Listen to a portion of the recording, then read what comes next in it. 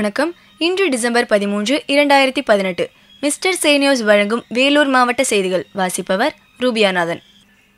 வேலூர் மாவட்டம் அரக்கோணம் அருகே உள்ள கைனூர் பகுதியை சேர்ந்தவர் சக்திவேல். இவர் சென்னை சட்ட பல்கலைக்கழகத்தில் அலுவலக உதவியாளராக பணிபுரிந்து வருகின்றார். இவரது மனைவி வெண்ணிலா. இவர்களுக்கு வனிஷ்கா மற்றும் பிரணிதா ஆகிய 2 மகள்கள் உள்ளனர். வனிஷ்கா அரக்கோணத்தில் உள்ள ஒரு தனியார் பள்ளியில் 2ஆம் வகுப்பு படித்து வருகின்றார். இவர் பெண் குழந்தைகள் மீதான பாலியல் வன்கொடுமைக்கு எதிராக விழிப்புணர்வு ஏற்படுத்த நேற்று அரக்கோணத்தில் இருந்து சோளிங்கர் செல்லும் நெடுஞ்சாலையில் நேதாஜி நகர் ரயில்வே மேம்பாலம் பகுதியில் இருந்து SR கண்டிகை கிராமம் வரை விழிப்புணர்வு ஓட்டத்தை காலை 7:02 தொடங்கினார். தொடர் ஓட்டத்தை அரக்கோணம் துணை போலீஸ் சூப்பிரண்ட் SK துரைபாண்டியன் கொடியசைத்து தொடங்கி வைத்தார். இதனை ஜெட்லி புக் ஆஃப் ரெக்கார்ட் அமைப்பின் ஒருங்கிணைப்பாளர் கோகுல்ராஜ் மற்றும் ஜெட்லி ஆகியோர் கண்காணித்தனர். விழிப்புணர்வு ஓட்டத்தை அவர் SR கண்டிகை பகுதியில் காலை 8:31 நிறைவு செய்தார். 89 நிமிடங்களில் 10 கிலோமீட்டர் தூரத்தை மாணவி வனிஷ்கா கடந்து சாதனை படைத்துள்ளார். மேலும் சாதனை படைத்த வனிஷ்காவை பயிற்சியாளர் சுகன், சமூக ஆர்வலர்கள் மற்றும் பொதுமக்கள் பாராட்டினார்கள்.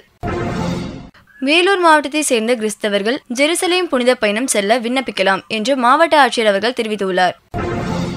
வாணியம்பாடி அருகே உள்ள கூத்தாண்டகுப்பம் பகுதியை சேர்ந்த 16 வயது மாணவிக்கும் அவருடைய தாய்மாமாவின் மகன் ஆனந்தன் என்பவருக்கும் திருமணம் நடத்தி வைக்க பெற்றோர்கள் முடிவு செய்தனர்.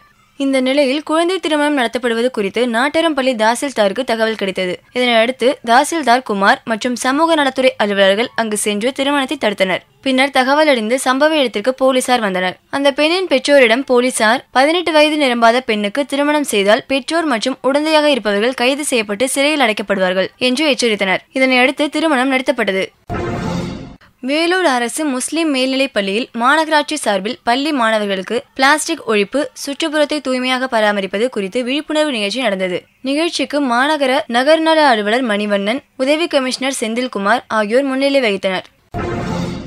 சிறுபான்மையினரின் உரிமைகள் தின விழாவை முன்னிட்டு வேலூர் மாவட்ட ஆட்சியர் அலுவலகத்தில் பிரதமரின் 15 அம்ச திட்டம் குறித்து கருத்து கேட்கும் கூட்டம் நடைபெற்றது. கூட்டத்திற்கு மாவட்ட ஆட்சியர் ராமன் அவர்கள் முன்னிலை வகித்தார்.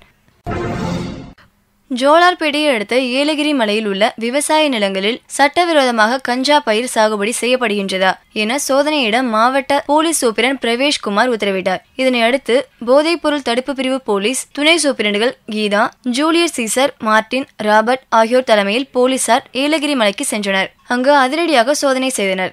மேலும் போதைப் பொருள் தடுப்பு பிரிவு போலீஸ் துணை சூப்பிரண்ட் கீதா அவர்கள் கஞ்சா பயிரிடுபவர்கள் மீது கடுமையான நடவடிக்கை எடுக்கப்படும் என்று எச்சரிக்கை விடுத்துள்ளார்.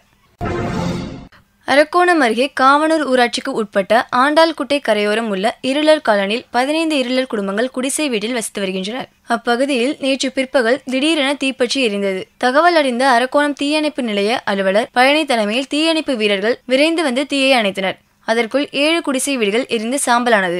பாதிக்கப்பட்ட இடத்தை பார்வையிட்ட MLA அந்த மக்களுக்கு ஆறுதல் கூறினார். பாதிக்கப்பட்ட குடும்பங்களுக்கு அரசு சார்பில் தலா 10 கிலோ அரிசி, 3 லிட்டர் மண்ணெண்ணெய், வேட்டி, சேலை மற்றும் தனது சொந்த பணத்திலிருந்து 7 குடும்பங்களுக்கும் தலா 2500 வழங்கினார்.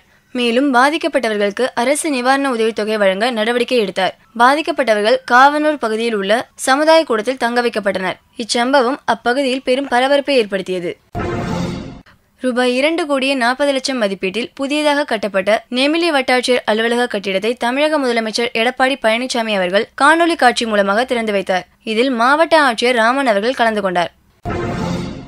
வேலூர் மாவட்டம் ஆம்பூர் வாத்திமனை பகுதியை சேர்ந்த ஃபைரோஸ் அகமது என்பவரின் மகள் அதே பகுதியில் அரசு நிதி உதவி பெறும் பள்ளியில் 6ஆம் வகுப்பு படித்து வருகின்றார். வழக்கமாக ஆட்டோவில் பள்ளிக்கு சென்ற மாணவி ஆட்டோ ஓட்டுநர் மற்றும் அவரது நண்பர்கள் 4 பேரால் காரில் கடத்தி செல்லப்பட்டு பெங்களூர் மாநிலத்தில் உள்ள தனியார் விடுதியில் பாலியல் வன்கொடுமை செய்யப்பட்டார். இந்த வழக்கில் அப்பான் அகமது, அமீன் என்கின்ற இர்ஃபான் கான், முதாசிர் ஆகிய 3 பேரை போலீசார் கைது செய்தனர். மேலும் தலைமறைவாக உள்ள தப்ரேஸ் மற்றும் ஷேபாஸ் 2 பேரையும் போலீசார் தேடி வருகின்றனர். வேலூர் மாவட்டத்தின் இன்றைய வானிலை அறிக்கை. அதிகபட்ச வெப்பநிலை 32 டிகிரி செல்சியஸாகவும் குறைந்தபட்ச வெப்பநிலை 20 டிகிரி செல்சியஸாகவும் உள்ளது. மேலும் வேலூர் மாவட்டத்தில் இன்று மழை பொழிய வாய்ப்பில்லை. இத்துடன் செய்திகள் நிறைவடைகின்றன. மேலும் செய்திகளை உடனுக்குடன் தெரிந்து கொள்ள www.mrchnews